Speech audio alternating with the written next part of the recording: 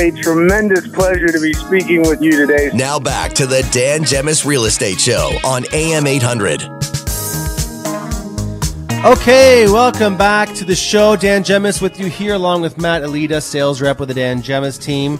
And what do you say, Matt? We start covering the market updates. Exciting. Let's do it. The recap, yeah. I should say, right? Absolutely. For 2023. The year flew by. Mm-hmm. My goodness, it always goes by fast. But really this year I find, like the summer, I find just... It's too short. It's much too short. So we've been telling you over the last little bit about what we're seeing across Windsor-Essex County. Obviously we share with you every month, but over the last 6 months or so, we've been seeing some changes, right? And some prices starting to soften a little bit. Some listings sitting on the market a bit longer. Absolutely. I think December pretty much showed the same. Nothing really changed. There was nothing surprising, right? It's pretty much as we predicted about 6 months ago that we'd wrap up with the year. So let's take a closer look here a little bit. We can talk more in depth. So listings were down 22% in December. So quite a big drop of listings from 386 to 301. So again, a good chunk of change. Year to date, listings were down 11%. Okay. So again, with the majority of that happening in the latter part of the year, right? Sales were down 11.37% in December compared to December of last year. And really, what does that equate to? About 31 listings, so 31 less sales for the month of December. Sure. So December is naturally our slowest month in the industry, with the holidays coming up and people kind of just put a pause on things.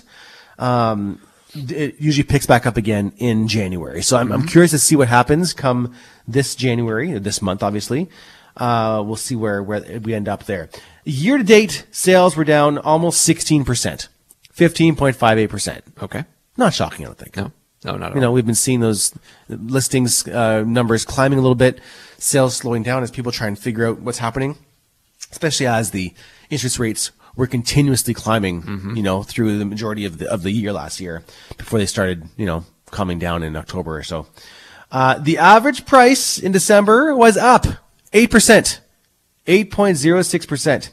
So we saw an average price of $514,000 compared to $476 in December of last year. Year to date, pretty much right where we predicted. We haven't budged much over the last 5 months. December, we ended up the year with a price of $556. Okay. So right in that half. It was the same in September, same in July, August. We were $567. So really, we haven't changed much since the beginning of the year. In April, we were $553. So we hovered in that same price bracket. Our prices pretty much held steady, which again, is what we kind of expected to happen. Our prices weren't going down that much. Yeah. How do you feel about those? Yeah, I mean, it's pretty accurate representation of what we saw through the year, right? Like you said, who knows what's going to happen with, there's a lot of talk about what's going to happen with the interest rates when they start creeping down. We're likely to see, do I think we're going to see a spike in prices? Yes. I think that, we're going to see that jump up a little bit. Whenever that happens, I think the next announcement is late January, right? Yes, correct. Yeah, 20. Don't quote me. 20 something. Yeah, that's what I saw too. I don't think they're calling for it to go down in January, right? Not I think January. It's springtime, right? Yes. But I think with that in mind, like I've told multiple clients, I had 2 buyers in December that both got accepted offers. One's already closed, and it worked out really well for them in terms of pricing. And I said to them, this might be a brief window of opportunity you have before the interest rates start going down again. Yeah. Right. Because what you're likely to see happen is there's going to be a bunch of buyers that jump back into the market at the same time, creating competition. And if you get in now, even if you have a slightly higher interest rate, then you always, you're going to have an opportunity in the future to take a lower interest rate, whether you do variable or you take a shorter term on your mortgage, that's right. Whatever, right? So that's what I'm kind of telling people at this point in time. Yeah, take advantage of the market as it is right now because prices are likely to go up again. Well, we're expecting. So I should also follow up. A recent report came out that is showing our Windsor-Essex County prices climbing 7.5% this year. Right. So again, back on the rise. So we've pretty much, everyone's saying that they're pretty much expecting to have seen the lowest of the market, and moving forward, we're kind of going to hover and climb a little bit, to an average price somewhere around $600,000. So yeah, when's the next announcement there? January. So yeah, Joyce, thank you, Joyce. Yes. Just sent this over to me.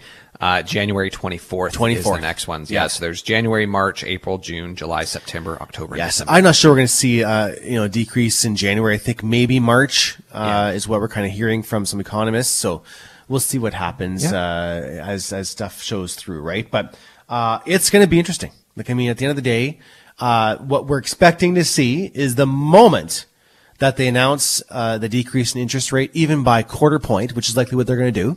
We're expecting things to spur right back up again, and some competition to start up again. So from a buyer's perspective, quite frankly, this is the time to jump in before we start seeing the market pick back up again.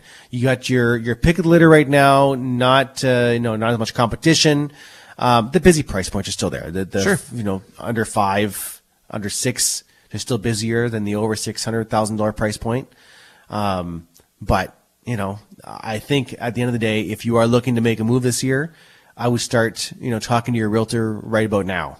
Yep. Don't wait, before the interest rates start coming down. And again, like Matt said, they're going to start decreasing these rates by a quarter point at a time. It's not going to make or break a transaction, but it will make a big difference in the amount of attention that each listing is getting, which will drive up the price.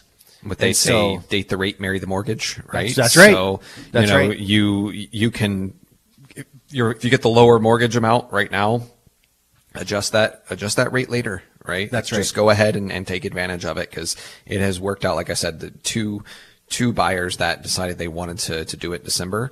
And I said, hey, it's a good time, and it worked out very well for them in comparison to what if they had, bought even during the summer or the fall. So 100%. Yeah. 100%. Fantastic. Thanks, Matt, for that. Thanks, Joyce, for sending that over.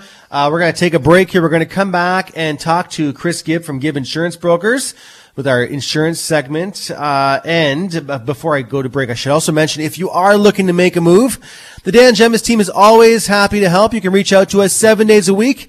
Find us online at dangemus.com, DANGEMUS.com, or call our office at 519-566-5565, 519-566-5565. We're going to take a break, come back with Chris. We're also going to give away the gift card for the Richmond Popcorn Company in the next half hour. If you haven't already entered, make sure you text the keyword snack to 10800 with your first and last name for your chance to win. Okay, lots more to come right here on the Dan Gemus Real Estate Show.